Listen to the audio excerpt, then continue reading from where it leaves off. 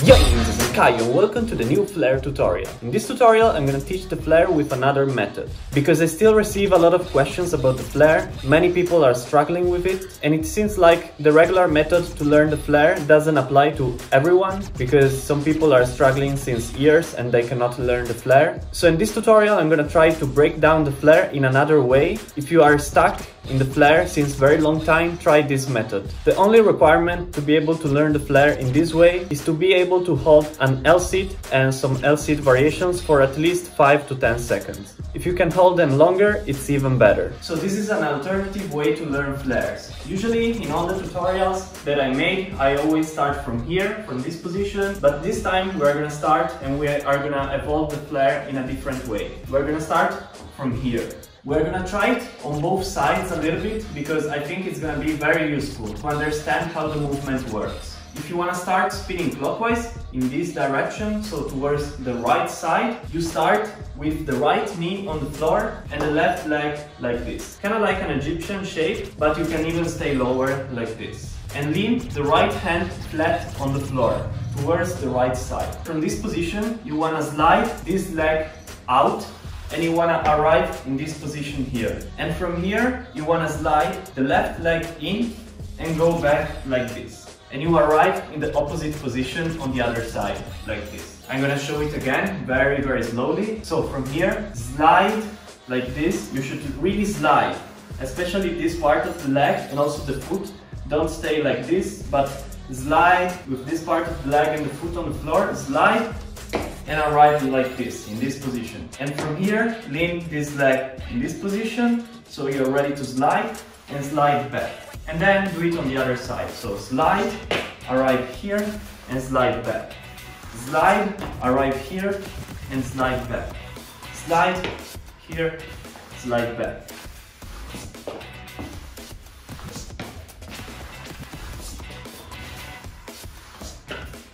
This is the first step. It's pretty easy, right? Make sure to wear something slippery and maybe even a little bit soft if possible. You can put something on your knees, on your shoes to make it softer and smoother. Second step, we're gonna do the same thing but adding a small jump. From here, you wanna slide until this position here. From here, lean the other hand on the floor. So you stay like this. And then from here, you wanna jump from this leg to the other leg. Like this. Again, slide, lean the hand on the floor and jump. And then you go back like this. This time a little bit faster. Slide, jump, and go back like this. On the other side, same thing. So slide, lean the hand on the floor, jump, and go back. Slide, jump, and go back. Slide, jump, and go back. Slide, jump, and go back. Slide, jump, and go back. Also, this step is pretty easy, right? If you don't understand how it works, practice very, very slowly and make it faster only when you are able to do it very slow. When you are able to do it really fast and smooth on both sides, go ahead with the third step. Third step, same thing, but we're gonna add a small rotation this time. In the previous steps, the slide was kind of like forward, right? So we used to slide like this. This time we want to slide more in a circle, so like this. We want to cross the legs, kind of like here. We are not going to slide inside, but we are going to slide out. This foot here is going to go out. It's not going to slide in like this, but it's going to slide out. So it's going to be not like this, but like this. And we're going to do the same thing as before. So we're going to slide and directly from here jump and lean this leg on the floor and go back here. From here, same thing, slide, jump, and lean this leg on the floor and go back. Start in the same way, slide and immediately jump. And then you should land on the foot that is sliding. Same as before, because before we used to slide in and land on this foot. Now, same thing, but we're gonna slide out, so like this. And on the other side, same thing.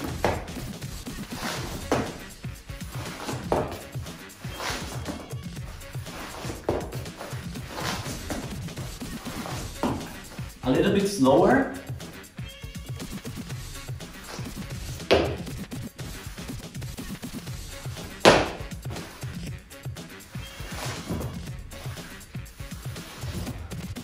This step here should be a little bit fast. If you do it very slow, you should rely on the strength of the abs, because you should lift up yourself kind of like this. But if you do it fast, it's very easy. To do it, make sure you can do the previous step correctly and fast. If you cannot do the previous step fast, this one would be harder. Now, last step to do one round of flare. We're gonna do the same thing as before, but we're gonna add a very small detail. So, in the previous step, the right leg was going out, here. So, not in, but out. Then we was jumping, and then this leg was going in, like this.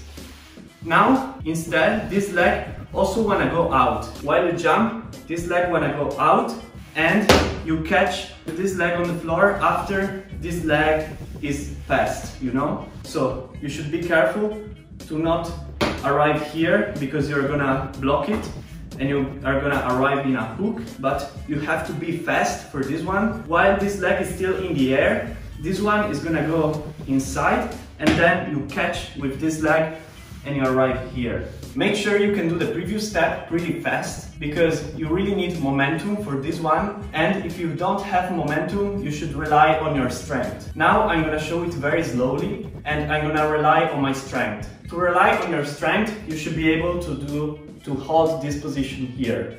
If you're not able to hold this position here, you cannot rely on your strength, but you need to have momentum. So very slowly, it should look like this. This leg goes out, you jump, then this leg goes inside, and then you catch, and you end up in this position here. On the opposite side, you go out, you jump, this leg goes in, you catch, and you end up here. Now I'm gonna do it with the momentum.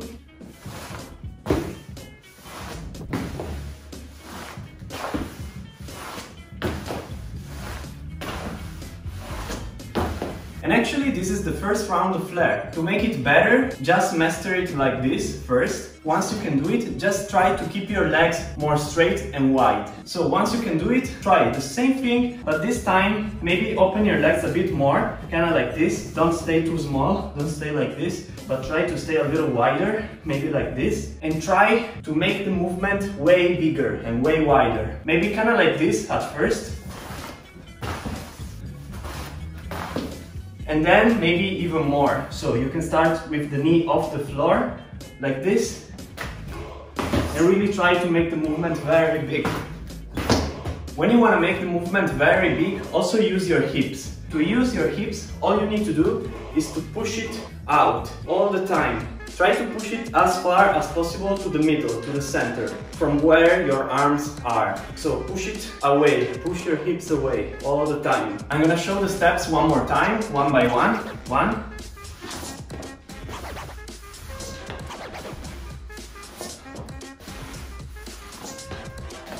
2,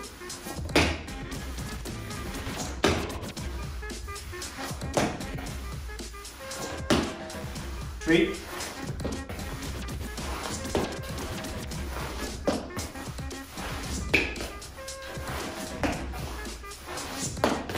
and 4.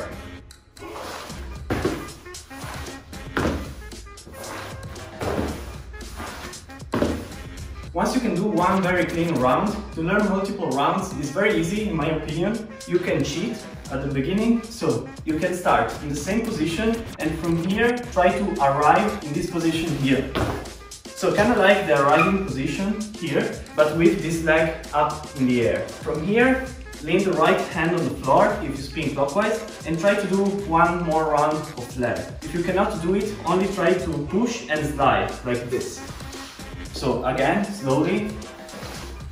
Here, lean this hand on the front and go here. One more time. Maybe you can stop on the side, but with time try to make it smoother. And maybe wear something soft on your knee and something slippery. Now let's try to make it a little faster. And then try to commit for the second round. After the second round, you can end up in the same position here, and you can keep going with more rounds. I'm going to show you an example. At first, maybe it will look something like this.